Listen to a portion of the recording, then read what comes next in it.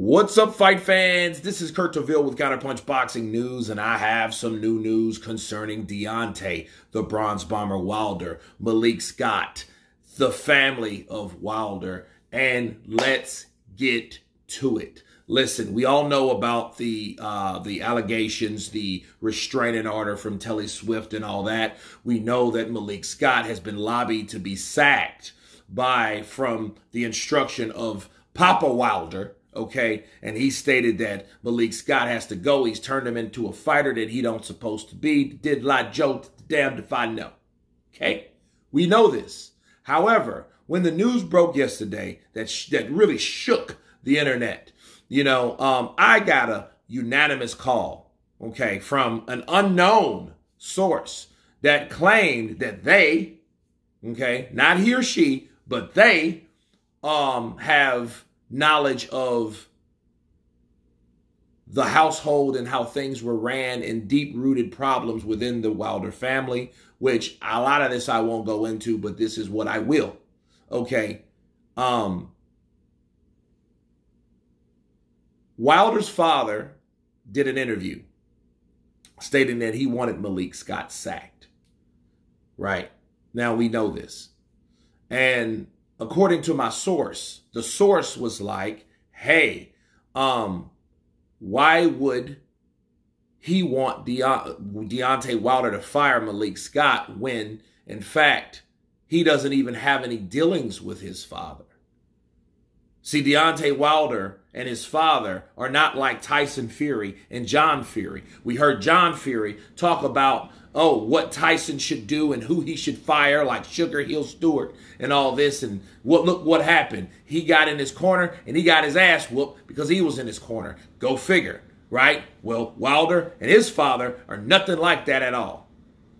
In fact, people, the source informed me that when Wilder started boxing, he didn't even care for Wilder to box. He told Wilder, what are you doing that for? Why don't you go pick up a basketball or pick up a damn football and try that again and again until you do succeed? Not this boxing crap.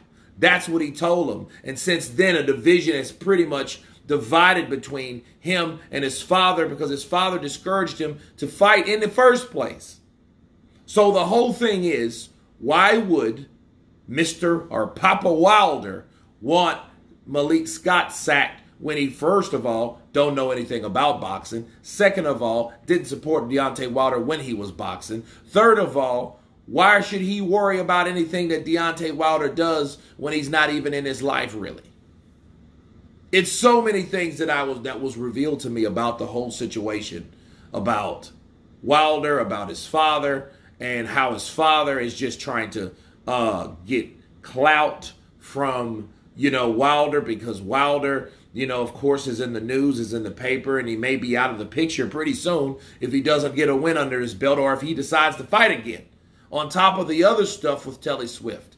Now, there was a lot of things that was mentioned with that, which I won't go into because that's a totally different video. However, with this is revealed, I think that Wilder should make his own decision. I think that Wilder shouldn't listen to outside influences. But it is common knowledge to understand how a person, especially your parents, can have an effect on you overall. I look at it like this. If Deontay Wilder's father told him that, and I don't see why the source would lie to me, I think if anything at all, Wilder's father actually motivated him to do something that his father said not to do. Because if most families and most fathers and sons and mothers and daughters, they have a sense of rebellion naturally because they're ever growing and they're growing into their own self. So this form of rebellion will be created, will be formed just by the desire to grow up and be your own person. And I think when Deontay Wilder's father, we're getting deep, said that, hey, you know what you doing that for? What you doing that for? You don't need to be doing that. Why, you can get your head bashed in? What? What are you trying to do? And that created a spark in Deontay Wilder. And Deontay Wilder was like, you know what? I don't care what you say. I'm going to do it. You know, you haven't been really for me, you know, for the longest anyway.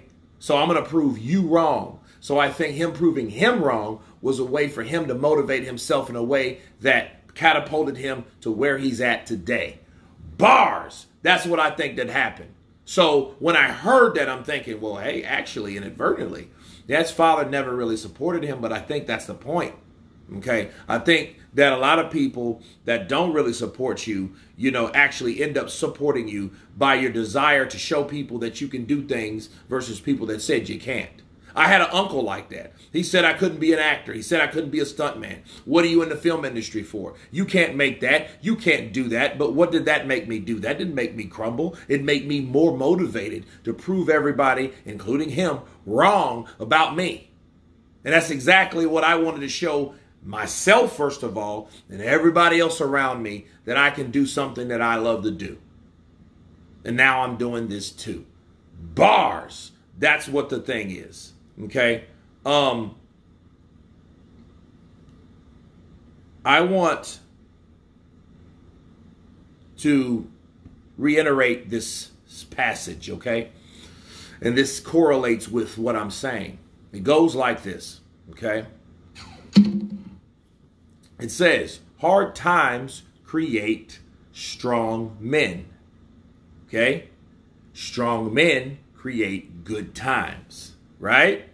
Good times creates weak men. Weak men create hard times. So in this passage, who do you think Deontay Wilder is? Deontay Wilder has to fit the strong men create good times.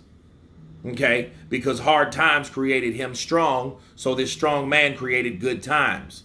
And Deontay Wilder, with the money that he made and the people that he knocked out with that right hand Alabama sledgehammer, okay, made good times for a lot of people around him.